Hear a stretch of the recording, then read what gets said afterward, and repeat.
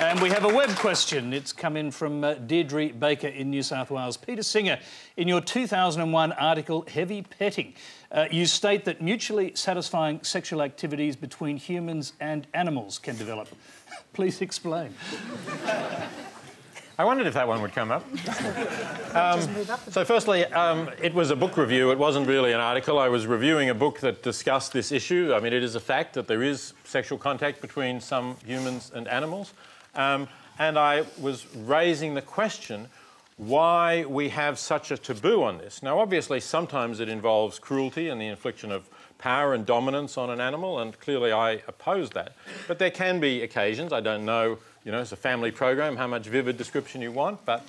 Go ahead. OK, so... Speak for yourself! Speak for yourself! This is really interesting, by the way. I'm clearly not on American television tonight, because no American host would have said that. OK, so here's an example. A woman has oral sex performed by her dog, OK? Brings new meaning to doggy style. I know women who've said that this is something that pleases them. The dog is free to do it or walk away. There's no dominance over the dog. OK, that seems to me harmless. This is a trained dog, obviously. Well, it's her dog who enjoys doing it and sees that the dog gives pleasure to the companion who the dog lives with. You know, I don't see why we have a huge taboo Peter, even over this is just discussing. weird. Yeah. It's just weird. It's not common, but is it wrong? Is the question, right? Jay, this is your territory. I'm not.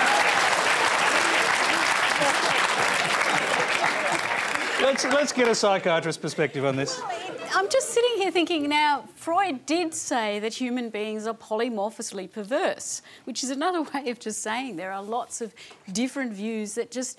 Sometimes you have to draw the line and go, that's weird. But is it wrong? Would you want to cure a patient, or would you want to make a patient... So I suppose, I mean, I've actually... I'm not going to cure anyone who doesn't want to be cured. Right, exactly. That's the other side of it. So since I wrote this little piece, I've had people, sex therapists, come to me and say that they've had patients who were tortured with guilt because they got some sexual satisfaction from contact with their animals, and their lives were miserable. And they gave them my article, and that helped them because it helped them to see that other people were doing the same sort of thing. And here was at least somebody who was saying, you know, this is not a sign of terrible moral evil. I've got a Helen Coonan Parliamentary Sitting Week coming up. Would you like to get on the record on this?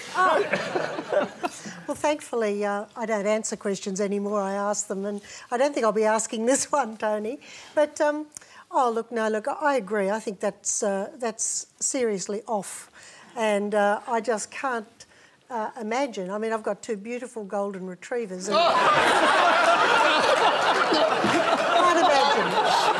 Can't imagine. I thought your party stood for individual freedom.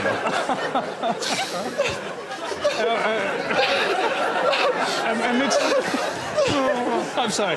Amidst the hilarity, I don't think everyone heard that Peter said he thought your party stood for individual freedom.